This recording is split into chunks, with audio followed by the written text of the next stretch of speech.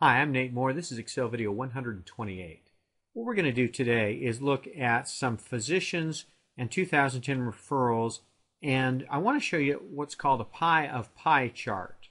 So I'm going to highlight this data here, go to Insert, and in the Pie menu, you see this pie of pie? There, it highlights for me.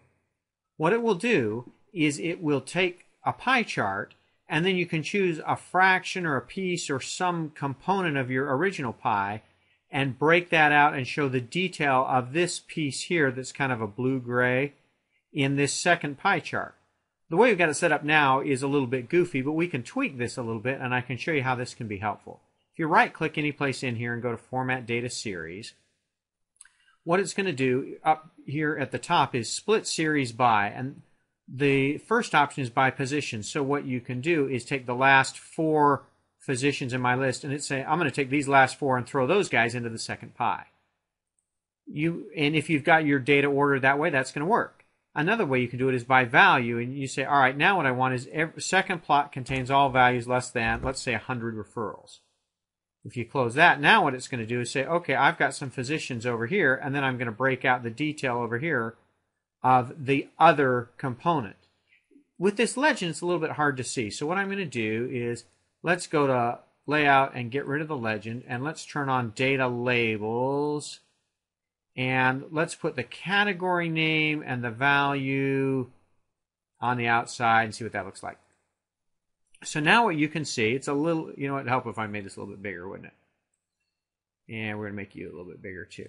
Now what you can see is my 2010 referrals. See, this blue-gray area now is other 167. It's a little bit close next to Dr. Jones. But, we could always format the data series, and you can make this a little bit smaller. Let's do this. See how this chart gets a little bit smaller, and format data series. It's 54% of the original. Let's go to about 25-ish. Now it's about 25%. Now it's a lot smaller, probably too small for the detail.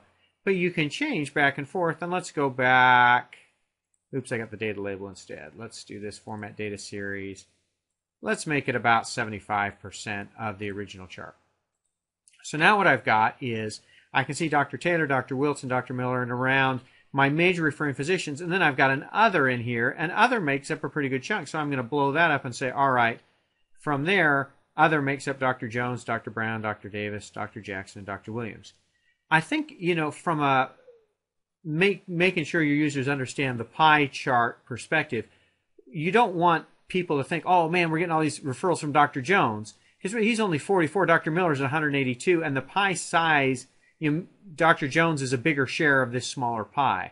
So what you can do is say, I'm going to make this secondary plot size as big or as small as I want to make sure. The last thing you want to, let's look at it this way. The last thing we want to do is do this and have huge Dr. Williams at 46 and Dr. Miller at 182 looks very small. So when you format your data series, you want to make sure that this is, let's say, 50, 60%, something in there. That's probably good enough. And then what this gap width is, let's fix this. And then what gap width is the space between this pie and this pie. The primary and the secondary pie, if you will. So what we can do is, let's make it smaller first. It's going to make our data labels look goofy, but let's do about 50%. I'm not going to get too worked up about it. Now they're closer together. And now what we can do is let's make the gap, say, 300 is good enough. Now they're a lot further away. The problem is you make them further away and your chart's the same size.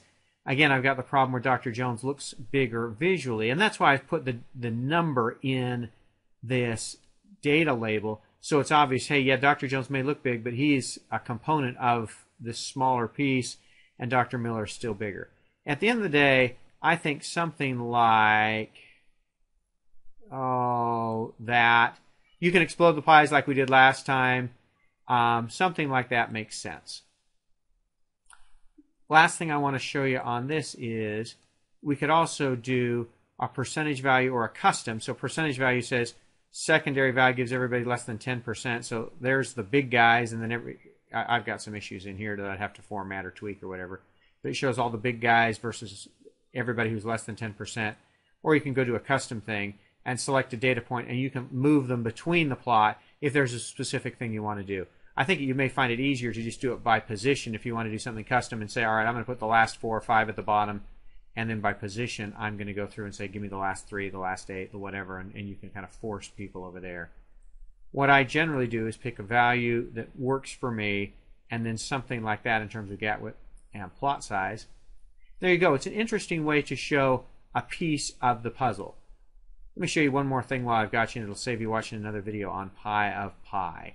If we go over to design and change chart type, there is a similar idea right here called bar of pi, and all that does is put this in a bar chart, the secondary pi in a bar chart as opposed to in a pi, and then you've got some flexibility in terms of the gap between this and how big the bar chart is and stuff like that. It's the same principle. The pi of pi works for me, but if you want it, the bar of pi is there available. Hope that was helpful for you as we play with pie charts. Stay tuned next time. I got another charting trick to show you. Thanks for watching.